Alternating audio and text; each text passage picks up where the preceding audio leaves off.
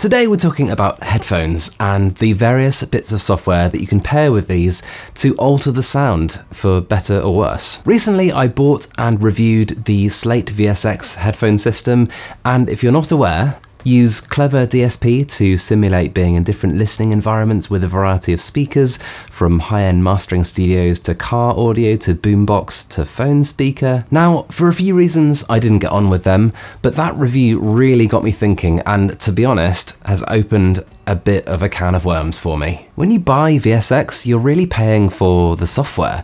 The headphones themselves are okay, decent enough, but honestly, they're nothing special. I already have good headphones, so I don't need more, and there's software that can do a similar job to what Slate does, namely Sonarworks SoundID Reference and DearVR Mix. I'm aware there's others, but I bought all of the above, and I wanted to investigate, compare, and just see what's best. As ever, I've timestamped everything in this video so you can just skip around to the bits you want. If you want to hear about just one of those, then just, you know, down there.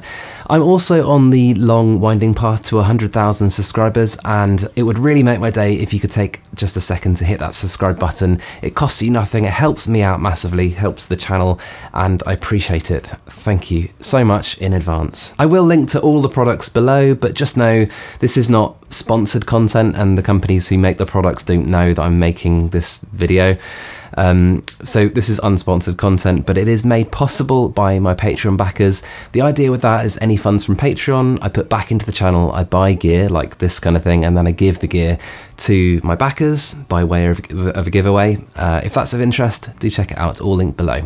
Onward. So kicking off with Slate VSX, and to be brutally honest, I actually quite disliked most of the room emulations, and it's subjective. You may love them, that's fine. I know the point of them is for them to have lots of crosstalk and sound really revealing, but I would also expect to really enjoy the sound of listening through a set of expensive, I don't know, barefoot monitors, for example, and I just don't. It's slightly frustrating because I can't really show you this because it's a very personal thing listening to it on headphones, but just to paint you a picture of what I'm hearing with VSX, the bass frequencies to me sound like they do in a fairly untreated room, yeah, a little out of control. The top end, generally, in most spaces, I find sounds quite trashy and fatiguing as well. And the mid frequencies, it's almost like with each room emulation, it's like someone has picked a point on an EQ chart and just boosted a random mid frequency. That's what it sounds like to me. None of these things are what I would expect to hear when sat in front of great speakers in a great room. It's just not. However, VSX also has emulations of other headphones, which is fascinating. Now, I actually own two of the headphones that it was emulating, and I can tell you, to my ear, it's not quite nailed, is how I would describe it. Before I bought VSX, I thought, great, you know, can this actually replace some of my other headphones, and I can sell them and just use this? But I was wrong. It can attempt to recreate the EQ curve of great open back headphones, but I'm telling you, they cannot live up to the real thing. They just don't have that kind of same spacious, open feel where it's almost like you can, if you close your eyes and you're listening to a song, you can almost see where all the instruments are. And, you know, comparing it to something like my Neumann NDH30s, which I reviewed recently, definitely check it out. It's no match. My main gripes that I had with VSX really though are with the headphones themselves. I have reservations about the build quality. I really don't like the collagen leather earpads, and I do find them fatiguing to use over longer periods. I know this sounds overly harsh on VSX, but I do want to say I didn't hate it, and if it wasn't for the small kind of negatives I had with the actual headphones themselves, I may have actually kept it. but I couldn't. Moving on to Sonarworks SoundID reference software, and this software contains hundreds of frequency measurements from, hundreds of different headphone types. Simply find your headphone's profile and Sonarworks will apply an EQ curve to counteract its natural frequency response and, in theory, make them sound more flat and neutral. And you know what? It really works, and I actually prefer all of my headphones with Sonarworks switched on. That's how well it works. Sonarworks and DearVR Mix both have what is, in my opinion, a pretty big advantage in that you can use your favorite headphones. You might say, yeah, but you get calibrated headphones with VSX, but hold your horses, because those are only fine, really. And I would say for, I don't know, if you were to spend $120, pounds, euros, you are going to get an infinitely better sounding set of headphones, such as the utterly brilliant Biodynamic DT990 Pros. I'm also betting that most potential customers for this kind of software already own decent headphones. So, why spend money on something that you don't need? Just makes no sense. I'm admittedly a bit of a headphone file. No, let's go with headphone junkie. I've got the Sennheiser HD650s, fantastic classics. I've got the Biodynamic 770 Pro, which you can see over my shoulder. I've got the Neumann NDH30s, fairly new ones. I reviewed it recently, as I said, definitely check it out, and more to come. Like I said, I prefer all of these headphones with Sonarworks switched on, and this could just be a personal preference thing. I seem to favour superbly neutral headphones, and that's just me, and it might be a personal preference thing, but yeah, I like all of my headphones with Sonarworks. As for its other listening environments, you can see there's a good range of options, and I found them all more convincing, useful, and revealing compared to VSX. This is subjective, and some will disagree, but that's how I feel. It's worth mentioning that there is a significant volume drop when you engage Sonarworks. This is to compensate for the differences in volume from correcting the frequency response curve. This could be an issue if you're using really high impedance headphones and are already having to crank your volume. It's worth noting that the studio speaker setup emulations Sonarworks call virtual monitoring is an additional expense if you go for the basic package, and they do sound very good. Overall, I'm pretty blown away with Sonarworks. It's something I didn't really know I needed, and now I can't switch it off. I also love the value side of things. It's a tiered pricing structure. I don't think it's expensive, and I do like that it's tiered, and actually you get quite a lot from the ground level. And I think the top level, you only really need that if you're doing kind of Atmos mixing, 360 mixing. It's also not a subscription model, which is just music to my ears these days. It seems like everything is, a subscription model. I really like that they haven't locked away the features that almost everyone will need behind the most expensive paywall. So I appreciate that. It's well thought out. Moving on to DearVR Mix, and this is a bit of software that's engineered by Sennheiser Ambio, and this is kind of quite exciting for me because, along with the other many nerdy things that I'm nerdy about, I'm also a bit of a hi-fi and sort of home audio nerd, and Sennheiser Ambio have some really cool products. Their current Ambio Max soundbar is quite expensive for a soundbar, but is ridiculously good. It delivers that 360-degree Dolby Atmos thing using, I think it's called wave beaming, correct me if I'm wrong, from just a soundbar. Incredible. So I'd say that Sennheiser really have quite a bit of pedigree when it comes to the kind of psychoacoustic, creating these room emulations, and honestly, when listening to DearVR Mix, you can really tell. This also has the all-important headphone compensation, where you can search for your model of headphone and it will kind of compensate for its frequency response. I would say that the flat headphone profiles, I just don't find them quite as good, quite as neutral or flat as Sonarworks. They just don't feel, truly ruler flat. However, to my ear, I would say DearVR Mix might be the best of the three when it comes to how convincing the room emulations are. You can see here what you get, and they're all pretty good. A big part of what sells these spaces are the ambience and focus sliders, which really help to kind of dial in how extreme each environment sounds. The highlights of these for me are the analytic dry mode, which just gives you a direct feed to your headphones with the compensation, but with some early reflections that you'd get in a room, plus some crosstalk, and that I think is pretty genius. The other one that I really like is just the room one. They've done a really good job, it works really well, it sounds like you're actually in a good sounding room. Something I noticed with DearVR Mix sonically versus Sonarworks is that the high frequencies, I found them to be just quite a bit more pronounced, and I'm not sure if that's just being more revealing and I've got some sort of nasty sounding high frequencies in my mixes.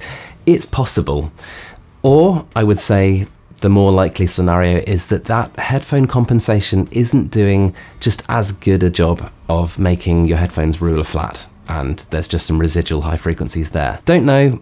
What I do know is that until my ears kind of adjust to that, I will end up with darker mixes when mixing with DearVR Mix, because, you know, I'll compensate in my mixing. The last thing to say about DearVR Mix is about the pricing. This one gets the win on pricing, because you know what? One price, no subscription model, and it's the best value. You know, it's the least pricey. And how can you not like that? Yeah, it's a win. I really appreciate that. Good. And now moving on to the pros and cons of each. I've never done this before in a video review. So here goes. Let's start off with VSX. So you get headphones with it. It's a package deal, and this is a big pro for some people. You get a large range of rooms and speakers available in this package. There's probably something for everyone there. It's really good for stereo imaging. That's one strength of this package. I'd also say the crosstalk is particularly good. And onto the cons, and you already have headphones, don't you? And the only way to get the VSX software is to fork out for a package deal, which includes headphones that, yeah, you don't need. The build quality of those headphones is only okay. It doesn't really compare to most headphones in the £100 to £200 euros range. Subjectively, I really couldn't get on with the odd collagen leather ear pad material. Just me. There are so many rooms with the Platinum Edition that I got that I found I had option paralysis. The more desirable room emulations cost more, either from the Slate marketplace or by buying the expensive Platinum Edition. This makes sense from a business point of view, of course, but it kind of sucks for the user. Subjectively, I found it not as immersive or convincing a listening experience as the marketing would suggest, especially in comparison to the other software options in this video. I found the headphones fatiguing for long periods. Really something to bear in mind there. The value, I would say, not great. For the price of the basic VSX Essentials edition, you could get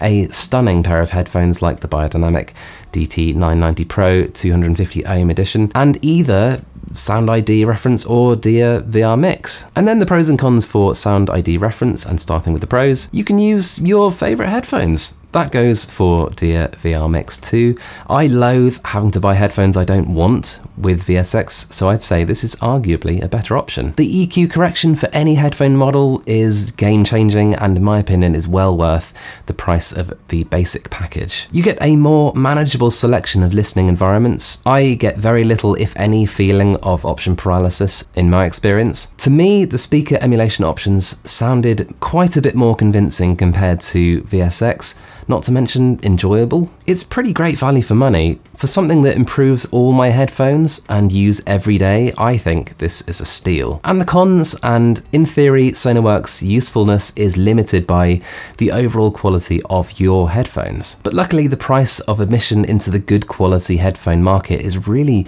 not that bad these days, and I'll link a few of my recommendations for the very best. The tiered pricing is a con for some people. There's a jump for the speaker emulation, although, you know, it's not a subscription model, and I didn't feel like I was missing out by not choosing the very top package. There's a big volume dip to compensate for frequency changes. It's understandable, but it could be tricky with high impedance headphones depending on the power of your device. Finally, on to DearVR Mix, and starting with the pros, just like Sonarworks, you can use your choice of headphones. It's a win. I found the sense of space with DearVR Mix really to be quite outstanding, and I'd say the emulations are very good. That's that Sennheiser Ambio pedigree for you. I particularly like the analytic dry setting. It's really quite revealing, I'd say. There's just one price to pay and no tiered pricing and no subscription model. What's not to like about that? For those reasons, I'd say this is great value versus the others. Onto the cons, and also, like Sonarworks,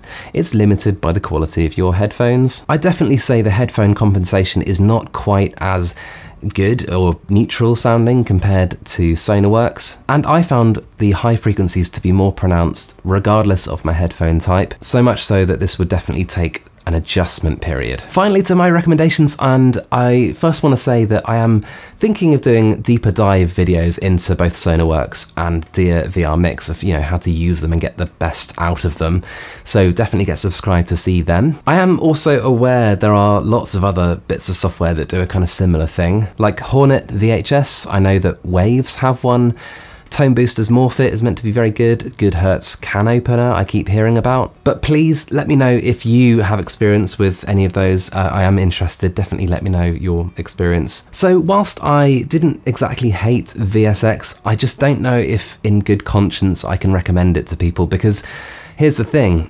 Beginners, I think, will find it, they'll have just option paralysis. I think it's just too much. And for more experienced guys, you're gonna be spending money on something that you already have, which is a good pair of headphones, and the ones that you get with Slate are just, I've covered it. These things just don't add up to representing good value, in my opinion.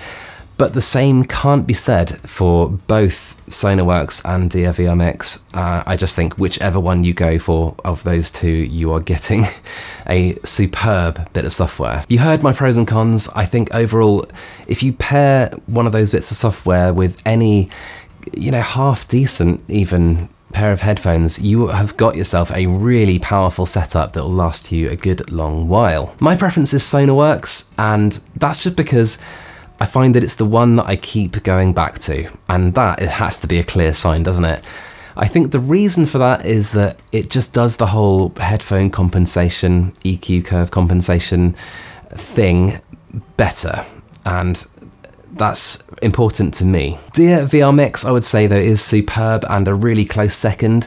I do prefer the room emulations on DearVR Mix, and I'd say the value also is just a really big thing that it's got going for it. But as I said, either of those two bits of software can't go wrong. Like I said earlier, it's really a shame that I can't actually show you with sound clips what I'm hearing, but I hope that my describing my experience is helpful and interesting to you, and it, maybe helps you to make the decision for yourself. That's it for now. I do want to hear from you. I want to hear your experience. Has your experience differed to mine? Do you agree with what I've said in this video? What could I have done differently? I'm down in the comments, whenever I can be, so, I'll see you down there. I've now made hundreds of videos about audio and video, of which the algorithm has picked this video for you to watch next, and the one below is my most recent upload. Until next time, let's help each other out and shoot better video. See you guys.